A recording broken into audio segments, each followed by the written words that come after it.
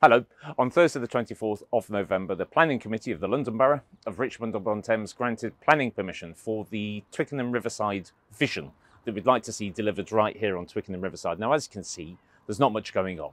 It's a large car park, derelict buildings over there. There isn't the bustle, the life that you would expect from a beautiful riverside site such as this. So we really want to deliver on the priorities of Richmond residents and get Twickenham Riverside done, because this really should be a beating heart for Twickenham. It should be a place for people to come and meet friends, play with their families, relax on a summer evening, enjoying a drink and looking over at the beautiful Eel Pie Island.